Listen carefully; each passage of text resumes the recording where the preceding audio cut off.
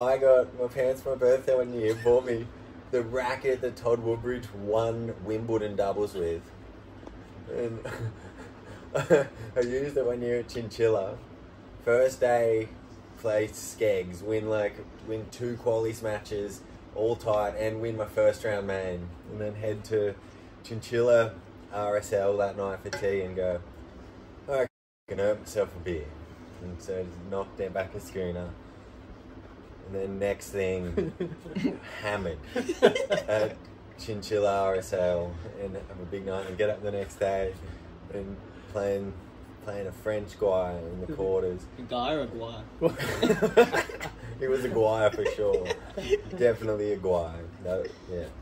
And sticking with him till 3-all and then just start slipping away. And it's 6-3 down, 2 love down. I melted Woodbridge's racket.